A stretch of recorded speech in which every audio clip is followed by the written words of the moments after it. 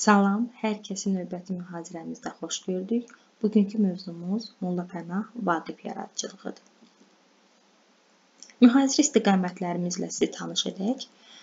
Şairin dövrü mühiti, Molla Pənah Vaqif şəxsiyyəti, şairin yaradıcılıq istiqamətləri, Vaqif şeirində sənətkarlıq xüsusiyyətləri, xalq yaradıcılığı və Vaqif. Azərbaycan ədəbiyyatının yeni mərhələyə qədəm qoyması məhz Molla Pənah Vaqifin adı ilə bağlıdır.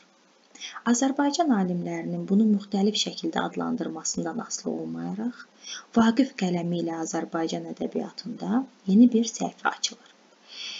Azərbaycan alimlərindən bir qismi, məsələn İsa Həbibbəyli, Vaqif yaradıcılığını Azərbaycandakı realizm mərhələsinin ən ilkini, yəni təsviri realizm mərhələsinə aid olduğunu söylüyor. Nizami Cəfərov isə Vaqif yaradıcılığını Azərbaycan ədəbiyyatının intibah dövrü hesab edir. Alimə görə intibah dövrünün formalaşması üçün realizm və ana dilinin olması mütləq şərtlərdəndir və Azərbaycan ədəbiyyatında da realizm və ana dilinin vəhdəti məhz Vaqif yaradıcılığında olduğu üçün Azərbaycan intibah mədəniyyətini məhz Vaqif yaradıcılığından hesablamaq lazımdır.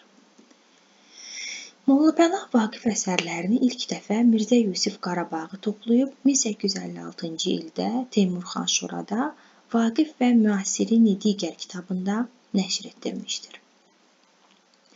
Mirzə Fətəli Axundzadə şairin yaradıcılığı ilə yaxından maraqlanmış və onun əsərlərini külliyyat halında çap etdirməyə səy göstərmişdir.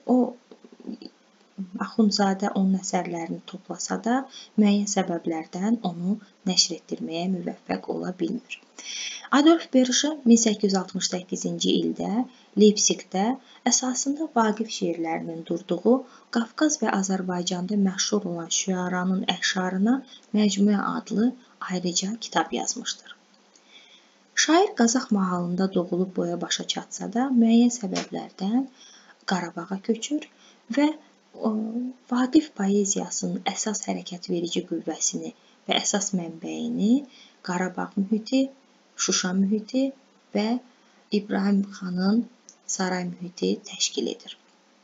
Lakin o Qarabağa köçsə də Qazax mahalına dərin məhəbbəti azalmamış, əksinə vətəndən uzaq düşəndən sonra daha da güclənmişdir. Çıxıb başmaq seyrinə, seyri çəmən edib gəldim. Ayaq üstdən Qazağa bir, gedib gördüm, vətən gəldim. Molla Pənah Vaqif şəxsiyyəti. Şairin yaradıcı şəxsiyyətinin formalaşmasına 3 əsas amil təsir göstərmişdir. Bunlardan birincisi, onun dünyaya gəldiyi mahalın zəngin milli və mədəni aləmi idi. 2. Yaxşı təhsil alması və dövrün elmlərini dərindən öyrənməsi. 3. Vaqifin təbii istedadı, ünsiyyətçiliyi, müstəqil və müasir dünya görüşü. Bura o cümlədən onun təbii istedadına paralel olaraq Allah vergisini də aid edə bilərik. Molla Pənah Vaqif öz dövrünün böyük şairi, mütəfəkkir və dövlət xadimi olmuşdur. Hər oxuyan Molla Pənah olmaz deyimi onu sübut edir ki, Vaqifin dövründə oxuyanların sayı heç də az deyildi. Amma onların heç biri Vaqif qədər yüksək pillələrə, elm sahəsində yüksək pillələrə çıxa bilməmişlər. Atasının adı Mehdi Ağa, adı Pənah olan şairin Vaqif təxəllüsünü götürməsi də təsadüfi deyil. Belə ki, Vaqif sözü xəbərdar, vəqf edən mənalarında olmaqla Molla Pənah Vaqifin öz dövrünün bütün elmlərinə vaqif olan mütəfəkkir olduğunu təsdiq edir. Molla Pənah Vaqif haqqında rəvayətlər. Rəvayətlər əslində bildiyimiz kimi şifahi xalq ədəbiyyatı nümunələridir. Şifahi xalq ədəbiyyatı janrıdır və tarixi olması ilə əfsanələrdən fərqlənsələr də, onların da mətnlərinin heç də tam dəqiq olması haqqında məlumat, yəni mətnlərinin tam real planda qəbul olunması o qədər də geniş yayılmayıb. Ancaq rəvayətlər iki halda hər hansı bir şəxsiyyətlə bağlı əsas sənəd qədər əhəmiyyət kəsb edə bilir. Bunlardan birincisi, əldə yazılı sənədlər olmadıqda, hər hansı bir şəxsiyyət haqqında müəyyən məlumatı aydınlaşdırmaq məqamında bizim köməyimizə gəlir. 2. Avtoritar rejimlərdə bir sıra şəxsiyyətlərə, siyasi məqsədlərə müvafiq münasibət göstərildiyi üçün xalqın yaddaşı doğruları mühafizə edən əsas məlumat bazasından birinə çevrilir. Və bu iki xüsusiyyətin hər biri Vaqif şəxsiyyəti üçün keçərli idi. Və Vaqif haqqında ən çox rəvayətlər yaranan şairlərimizdən biri də Vaqifdir. Onun haqqında rəvayətlərin daha çox yayılması təbiidir. Bu təbiilik ondan irəli gəlir ki, birincisi o çox məşhur şair idi. İkincisi sarayda eşik ağası idi, yəni vəzir vəzifəsində idi. Onun həyatı hamı üçün maraqlı idi. Və üçüncüsü Vaqifin özünün çox qeyri-ordinar bir xarakteri var idi, şəxsiyyəti var idi. Və bu maraqlı şəxsiyyət daim ətrafdakilərdə ona qarşı bir maraq oyadırdı. Vaqiflə bağlı yaranan rəvayətləri məzmunca 3 yerə ayırmaq olar. 1. Məktəbdarlığı ilə bağlı yarananlar, şairliyi və fərdi həyatı ilə bağlı yarananlar, siyasi fəaliyyəti ilə bağlı yarananlar. Molla Pənah Vaqif çox hazır cavab bir xarakterə malik olmuşdur və rəvayətlərin böyük bir qismi məhz onun hazır cavablığı üzərində qurulmuşdur. Onun haqqında olan rəvayətlərin birində maraqlı bir hadisə qeyd olunur. Şahsevənli Fərəcullah xan İbrahim xanın qızı Kiçik bəyimlə evlənir. Bir gün o qaynatasını görmək üçün qonaq çağırılır. Lakin xan başqa işlə məşğul olduğundan vəziri Molla Pənah qonaqlığa, yəni qonaqları qarşılamağa göndərir. Uzaqdan atlıların gəlməsini görən Fərəcullah xan onların qabağına çıxır, dəstənin başında İbrahim xanı görmədikdə tutulur. Məyər xanın başqa bir adam yoxmudur mənim yanıma göndərsin? Vaqif sözünü itirmir və dərhal cavab verir ki, xeyr, xanın adamı çox idi. Adamı yanına, bizi də sənin yanına göndərdi. Fərəcullah xan Vaqifi tanıyıb pərt olur və ondan üzr istəyir. Molla Pənah Vaqifin Qarabağ xanlığı sarayına ilk dəfə gətirilməsi ilə bağlı da çeşidli rəvayətlər var. Bu rəvayətlərin sayı 4-dür. Onlardan ən maraqlısı şairin öngörücülük bacarığının olmasıdır. Rəvayətdə deyilir ki, Mirzə Vəli Baharlı Vaqifin zəlzələni və ayın tutulmasını öncədən xəbər verməsini Qarabağ xanına bildirilir. Bundan sonra İbrahim xan şairi saraya dəvət edir. Habelə rəvayətlərdə Vaqifin nücum elmini yaxşı bilməsi, hətta münəccimlik etməsi ilə bağlı məlumatlara da rast gəlmək olur. Burada yadınıza bir məqamı xatırladım. Yadınıza gəlirsə, Vaqif Qacar tərəfindən həbsxanaya salındıqdan sonra Vaqifin səhəri edam olunacağı gün ona sual verirlər ki, səhər edam olunacaqsan, bu haqda nə düşünürsən? Vaqif isə cavabında deyir ki, səhərə hələ kimin öləcəyi bilinmir və həmin günün səhəri Qacar sui-qəsd ilə öldürülür. Bu fakta münasibət əslində iki cürdür. Müəlliflərin bəziləri, mütəxəssislərin daha doğrusu bəziləri düşünür ki, bu Vaqifin həqiqətən də öngörücülük xüsusiyyətindən irəli gəlirdi. Onlar düşünürlər ki, Qacarın öləcəyi ona əyan olmuşdu. Ancaq bəzi mütəxəssislər isə düşünür ki, Vaqifin Qacarın sui-qəsdində müəyyən qədər rolu vardır. Rəvayətlər içində hamının marağına səbəb olan lirik notlarla verilən şairin Mədinə xanımla olan eşq macərasıdır. Amma unutmayaq ki, rəvayətlərdən ən maraqlıları və tarixi baxımından daha əhəmiyyətliləri sözsüz ki, Qarabağın, Şuşanın müdafiəsi və işğalı ilə bağlıdır. Bu rəvayətlərdə də Vaqifin hazır cavablığı nümayiş etdirilir. Sonradan bədii əsərlərə də gətirilən məni qoruyan tanıdığımdırsa, Şüşəni daş altında da qoruyar ifadəsi də məhz bu rəvayətlərdən gəlməkdir. Vaqifin yaradıcılığı. Təbii ki, Molla Pənah Vaqifi Azərbaycan xalqının sevimlisinə çevirən onun saf ana dilinin şirinliyinə bürünmüş şeirləridir. Məhz həmin sadəlik, gözəllik, incəlik Vaqifin şirin dili ifadəsini Azərbaycan türkcəsinin sinoniminə çevirmişdir. Onun şeirlərinin əksəriyyətinin şairin faciəli ölümündən sonra ayrı-ayrı adamların yaddaşından yazıya alınması faktı da Molla Pənah Vaqifə olan ümumxalq sevgisinin göstəricilərindəndir. Vaqifin bu şirin lirikasını 3 istiqamətdə mövzuya ayırmaq olar. Məhəbbət, ictimai-siyasi və qocalıq. Vaqifin əldə olan ədəbi irsi heca vəznində yazılmış qoşma və təcnislərdən, əruz vəznində olan müxəmməs, qəzəl, müstəzad və müəşşərlərdən ibarətdir. Şairin qoşmaları daha çoxdur. Vaqif özü şeirlərində qoşmalarını qafiyə adlandırır. Qafiyə qəzəldən çox çıxa başı. Bir qafiyə qayır göndər o yara.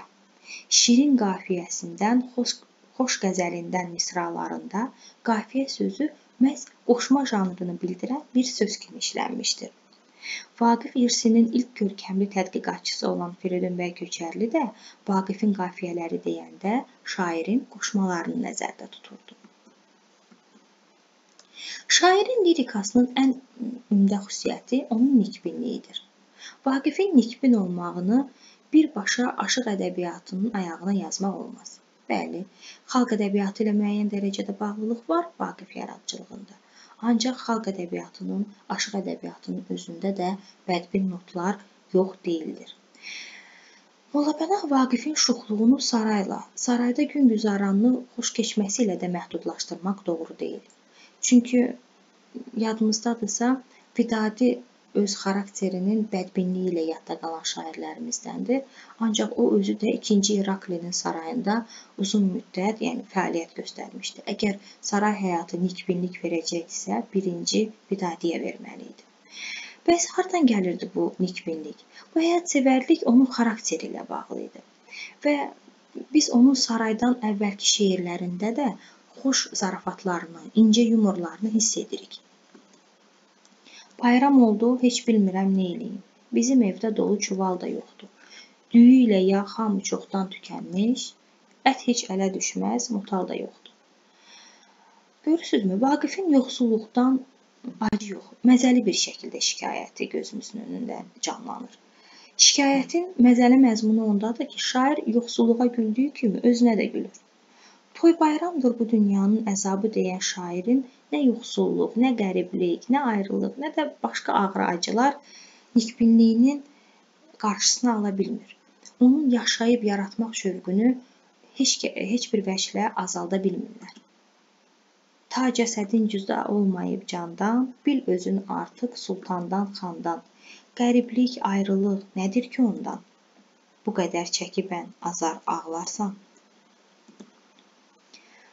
Vaqifin lirikasının əsas hərəkət verici qüvvəsi məhəbbət idi. O, həm əruz vəznində yazdığı müxəmməs və qəzəllərində, həm də heca vəznində yazdığı qoşmalarında başlıca olaraq məhəbbətdən söhbət açır. Vaqif bunu özü açıq etiraf edir. Vaqifəm, bir aşiq kamil, yox əsla kəmliyim. Vaqifəm, ruzi əzəldən, aşiqi sevda məzac. Oxşayıbdır dəhirdə aşiqlərin risvasinə. Misralarında fikir verirsinizsə, o özünü aşiq-i kamil, aşiq-i sevdə məzac, aşiqlərin rüsvası adlandırır. Vaqifin məhəbbət məzmunlu şeirlərinin əsasına gözəlləmələr təşkil edir.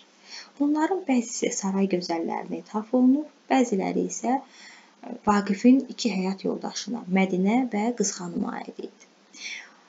Və əyibdir qəddimi, dəlib bağrımı, bir kipriyi oxlu, qaşı kamanlı. Gözləri can alan, cəlladi sərməst, baxışı hərami, qəmzəsi qanlı qoşmasını Vaqif 2-ci həyat yoldaşı olan Qızxanıma ithafən yazmışdı.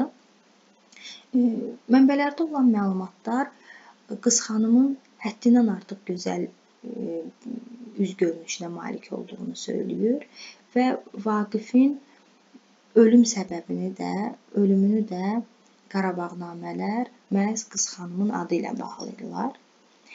Mirzə Adıgözəl bəy Qarabağnaməsində qeyd edir ki, Molla Pənahın bir yaxşı, gözəl övrəti var idi, çox şöhrətli idi və Məhəmməd bəy dəxi onun tərifini eşidib ona əlaqə bağlamışdı. Övrət cahilə və cavan idi. Axud qoca, pir və natavan idi və əlavə Məhəmməd bəyin rəşadət və şücaəti, xoş əndamı, kəmalı fərasəti və padşah xəzinəsi əlində olmağı ona ziyadə əlaqə bağlatmışdı. Yəni, burada Mirzə Adıgözəl bəyin verdiyi məlumatdan bizə o aydın olur ki, Qız xanımın özünün də Məhəmməd bəydə gözü var idi. Yəni, könlü var idi. Sadəcə Vaqifin həyatda olması onun əl-ayağını bağlayırdı və o deyir ki, Vaqif həyatda ola, mən sənə ərə gələ bilmərəm. Və Mirzə Adıgözəl bəyin sonraki, yəni bu qeydindən sonra Vaqifin faciəli şəkildə öldürülməsi məhz bununla bağlanılır. Və bu həmin o qız xanımdır ki, Molla Pənah Vaqif ona neçə gözəlləmələr həsr etmişdir. Vaqifin məhəbbət lirikası bir mənalı vüsal lirikasıdır. İndi yəqin ki, siz düşünürsünüz ki, axı onun yaradıcılığında hicran motivləri də var, yarından ayrılıq motivləri də var. Bəli, bunlar var. Amma qeyd edək ki, Molla Pənah Vaqifin məhəbbət mövzulu şeirləri hicran niskilli olsa da, bu niskil müvəqqətidir. Yəni, Füzulidə hicran mütləq hicrandır. Onun vüsala çevrilmək ehtimalı yoxdur. Vaqifdə isə hicran bir müddətlikdir. Lirik qəhrəmanın dərdi hicranı vüsala çevirməkdən ibarətdir. Hicran vüsala çevrilməməsi Vaqifdə lirik qəhrəmanı hövsələdən çıxardır və o öz sevgilisini acılamaqdan belə qalmır. Nə anlağın vardır, nə bir kəlamın, onun üçün hər ki sözü qanmazsan. Aybi mürvət, məgər daşdır ciyərin, müdam sızıldaram, heç usanmazsan. Vaqifin məhəbbət lirikasında gözəllər olduğu kimi aşiq obrazı da ön plandadır və Vaqifin məhəbbət lirikasında olan aşiq obrazı real, canlı obrazdır, yəni dünyəvi obrazdır və bir sıra xüsusiyyətlərə malikdir. Özünü sevdiyi yolunda qurban verməyə hazır olan qürursuz aşiq obrazı. Müştaqdır üzünə gözü Vaqifin, yolunda payəndaz üzü Vaqifin. Sən fikri, zikri, sözü Vaqifin, qeyri söz yanında əfsanədəndir. Bax, burada payəndaz sözünü istəyirəm diqqət yetirəsiniz. Payəndaz bilirsinizmi nədir?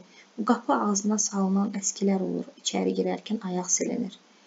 Və burada aşiq özünü o qədər endirir ki, deyir, yolunda payəndaz üzü Vaqifin. Yəni, Vaqifin üzü sənin ayaqlarının altında olan bir qapı əskisidir. İstədiyin qədər ayağını ona silə bilərsən. Qayğıkeş, sevdiyinin hər ruh halına nəvazişlə yanaşan sentimental aşiq obrazı. Hər kəs görən dəmdə öz sirdaşını, məgər tökər qabağını qaşını. O da yaxdın ciyərimin başını.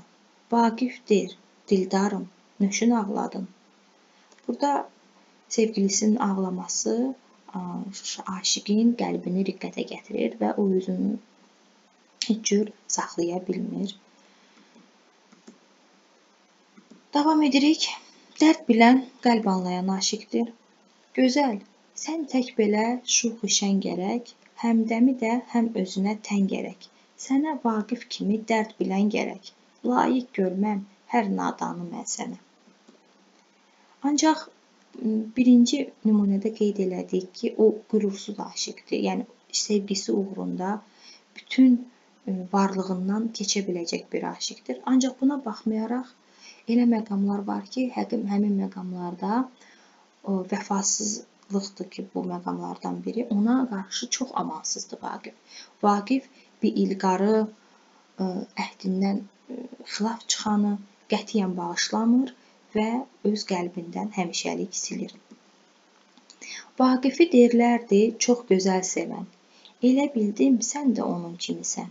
Bildim indi vallah səndəkini mən, bir vəfasan, bir iqrara baxmaram. Yaxud başqa bir nümunəyə baxaq. Vaqif, lənət gəlsin yarın canına. Nə dərdinə meyl et, nə dərmanına. Onun təki bir vəfanın yanına. Əgər igid olsan, heç dolanmazsan. Fikir verirsinizsə, vəfasıza qarşı olan nifrəti, nifrətdən də çox, yəni qətiyyətli mövqeyi Vaqifin məhəbbət lirikasındakı aşiq obrazının əsas xüsusiyyətlərindən biridir. Buna biz gətirdiyimiz iki nümunədən artıq bir sıra şeirlərində də rast gəlirik. Vaqifin qocalıq şeirləri. Vaqif iki müxəmməsində gözəllərin yanında onu hörmətdən salan, qocalıq əlaməti olan saqqaldan söz açır. Əvvəldən axıra qədər gülüşlə müşayiət olunan bu şeirlər elə bil ki, şairin yaşıdları arasında zarafatla etdiyi söhbətlərin nəzmə çəkilməsidir. Saqqal rədifli müxəmməsində şair saqqalın ağarma ehtimalından gözəllərin artıq ona baxmayacağı təhlükəsini yaradır. Şeirin danışıq dilində yazılması ilkin diqqəti cəlb edən cəhətlərdəndir. Qaradır, belədir, Vaqif, gələ kör kim ağara, Adəmi döndərəcək ağzı ağarmış zağara. Bu sifətlə gələ gör kim gedə toya mağara, növcəvanlar edə söhbət, çala küysün ağara. Edə aləmdə səni didəsi giryan saqqal. Vaqifin içinə rədifli müxəmməsində də saqqalın ağararaq qocalıqdan xəbər verəcəyindən qorxusu yumoristik bir dillə ifadə olunur. Qorxum odur ki, sabah ağ düşə saqqal içinə. Şairə görə özünü qurban etsən də, neçə-neçə bəzənib düzənsən də xeyri yoxdur. Əgər saqqalın ağarıbsa, gözəllərin yanında artıq sənin heç bir dəyərin, qiymətin yoxdur. Vaqif yaradıcılığının ən önəmli xüsusiyyətlərindən biri də Vaqif və xalq ədəbiyyatıdır. Vaqif öz qoşmalarında Azərbaycanın şifahi xalq ədəbiyyatının müxtəlif nümunələrindən istifadə etməklə həm bədii yaradıcılığına rəngarənglik qatmış, həm də dilinin axıcılığına, onun oxunaqlığına nail olmuşdur. Vaqif qoşmalarında rast gəldiyimiz atalar sözləri onun poetik dəyərini artırmaqla yanaşı, söylənmək istənilən fikrin də açılmasına gətirib çıxardır. Dost dostun yolunda düşər ziyana, igid gərək tab gətirə dayana. Burada dost yolunda boran olar, qar olar, yaxud igid odur atdan düşə atlana, igid odur hər əzaba qatlana və bir sıra başqa atalar sözlərimizin izlərini də müşahidə edə bilərik. Vaqif qoşmalarında bəzən atalar sözlərindəki kəlmələrin yer dəyişməsinə və yaxud da həmin atalar sözlərinin fərqli proyeksiyada təqdimi ilə rastlaşırıq. Ancaq bu qoşmanın bu şəkildə dəyişdirilməsi atalar sözlərinin məzmununa xələl gətirmir. Beləliklə, atalar sözünün dəyişdirilməsi faktı arxa plana keçir. Məsələn, Arifə bircə işarə də bəsdir atalar sözü Vaqifin şeirində qarşımıza bu cür çıxır.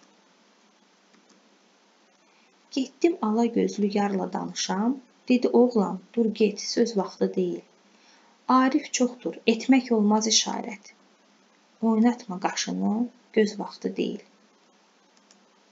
Bax, burada Arifə bircə işarə bəsdir, istəyirəm, bax, bu formada təqdim olunmasına baxasınız. Arif çoxdur, etmək olmaz işarət.